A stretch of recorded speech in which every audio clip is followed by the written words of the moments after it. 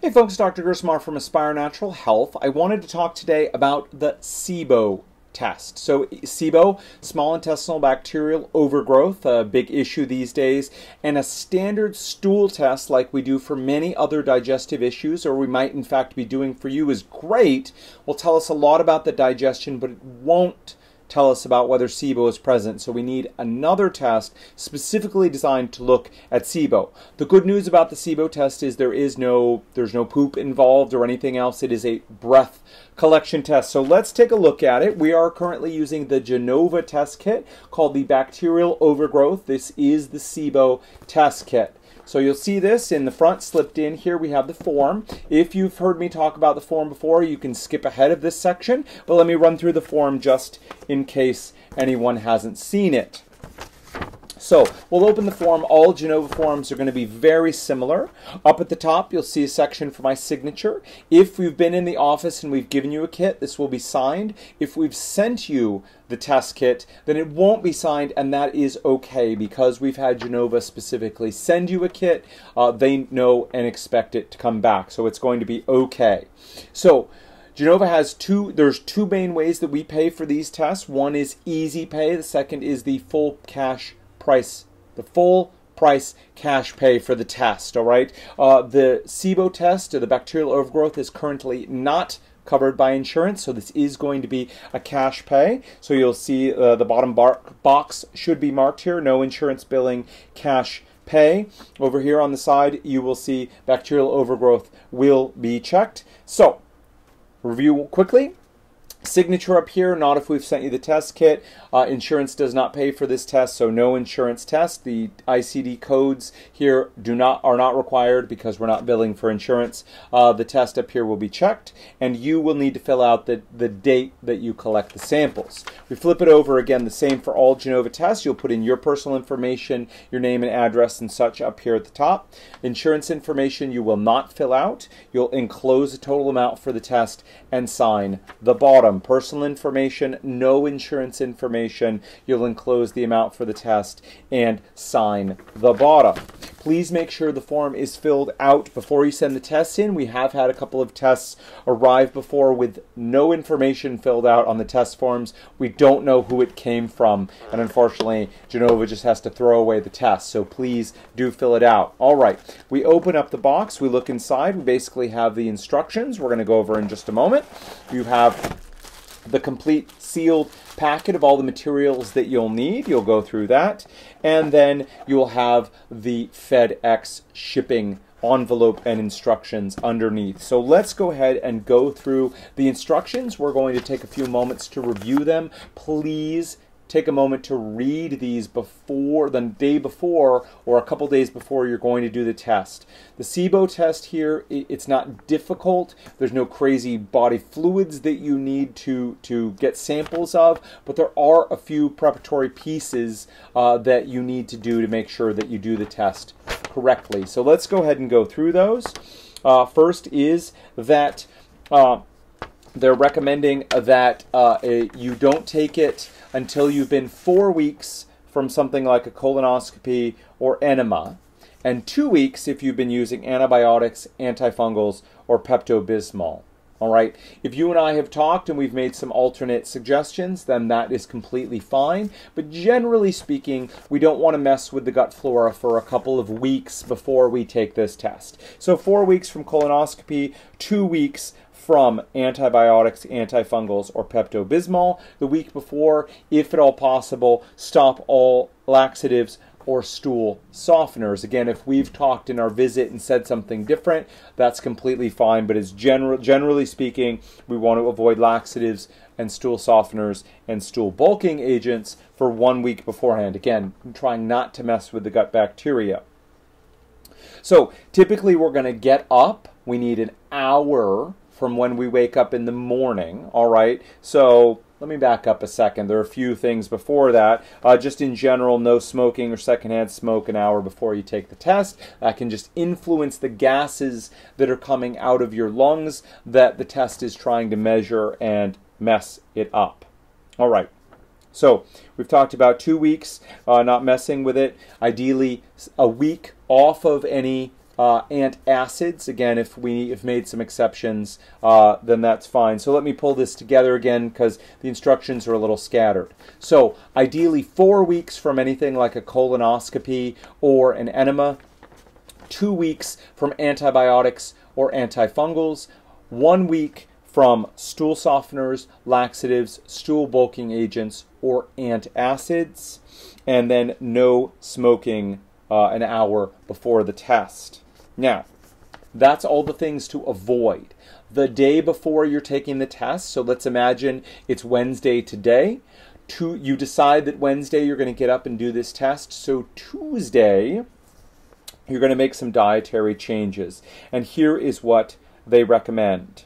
So, the day before your test, you must limit your diet. Here are the foods that you can eat. So the day before, that Tuesday, you'd have a very restricted diet. They're recommending baked or broiled chicken, fish, or turkey with only salt and pepper as spices, only white bread if you're consuming bread, eggs, plain steamed white rice, clear chicken, or beef broth with no vegetables. So a very limited diet for the one day beforehand. If for some reason that doesn't work for you, we should have talked about it, or we will need to talk about it, and we can make some changes to that. But once again, the day before, baked or broiled chicken, fish, or turkey with only salt or pepper, white bread if you're consuming bread, eggs, plain steamed white rice, clear chicken, or beef broth. All right. So we've gone from 4 weeks to 2 weeks to 1 week to the day before. Now 12 hours before you're going to stop eating. So if you're planning to collect this sample at, say, 8 o'clock in the morning, you won't want to eat past 8 p.m. the day before.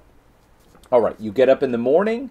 Now, for an hour, you need to be up and about for an hour before starting this test. No smoking in that first hour. You're going to be taking the test fasted again, so you'll get up in the morning, be up for an hour, and now you're ready to take the test. So the first thing that you do, they recommend that you go ahead and you'll take the lactulose solution. So inside here, lactulose is a special type of sugar that we're using for this test, not digestible by human beings, very digestible by bacteria, so that's why we use it. And inside, you're going to find here, if you can see it, this little cup right here has this lactulose solution. So you'll start by taking that and dissolving it, stirring it into about 8 ounces of water. Set that aside, let it dissolve, go ahead and go brush your teeth and your tongue, including the back of your tongue, without using toothpaste or mouthwash. So we're just kind of cleaning out the mouth, give it a little scrub,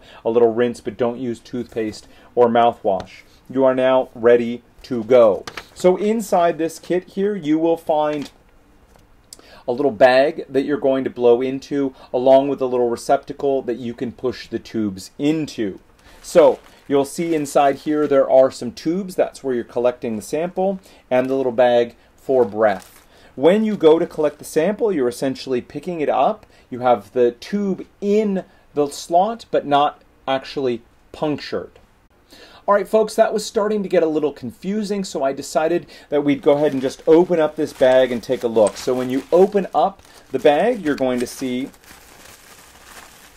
the lactulose solution here. You're going to see, here is the sample collection bag. We'll open that up so you can take a look at it. And then you're going to see the vials included as well. They look like this. All right, so let's go ahead and open up the sample collection bag.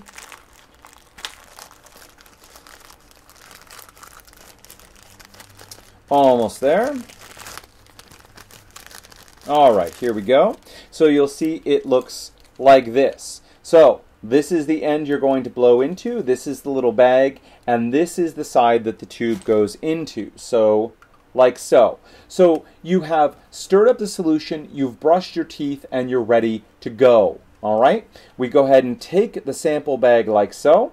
We put the tube in, but do not go ahead and push it all the way up to puncture it. All right, you're going to blow into the bag gently. You don't need to, blow up the balloon. Like so. And while you've got the bag inflated, you're going to go ahead and press the tube in like this.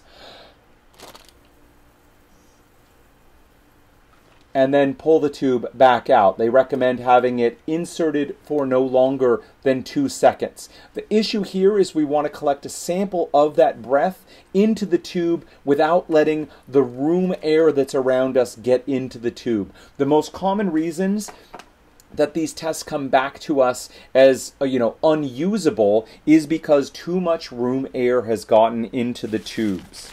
All right, so they recommend that you're breathing normally. You're going to go ahead and collect the sample like we just talked about. You're going to take an inhale, then you'll hold it for 5 seconds. That's to try to let any of these gases that are being produced concentrate in your lungs before you go ahead and blow, just like we talked about. Close your mouth tightly around the mouthpiece. Exhale normally. Don't blow hard.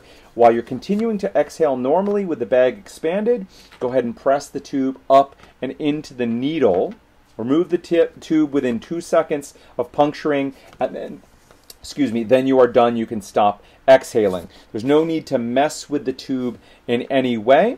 You're going to go ahead and record the time that you took the sample. You've now done your baseline sample. You're going to go ahead and drink that 8 ounces of lactulose solution. Go ahead and drink it all down and start your timer. Whether it's a watch or a phone, you're going to start your timer.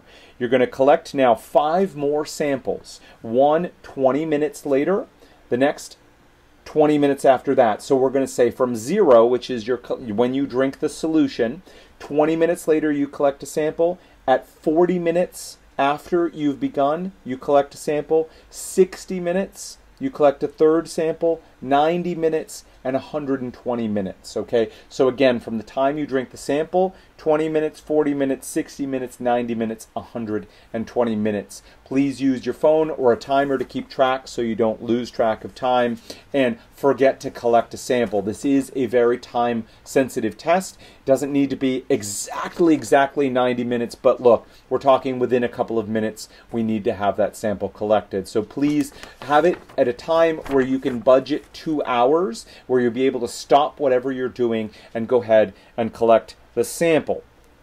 All right, for each collection, you're going to want to, there are some stickers here that you're going to want to fill out as well. You're going to need the time, your name, and the test. All right, folks, once that is all done, you've collected all 6 samples, 5 plus the baseline sample, you are done.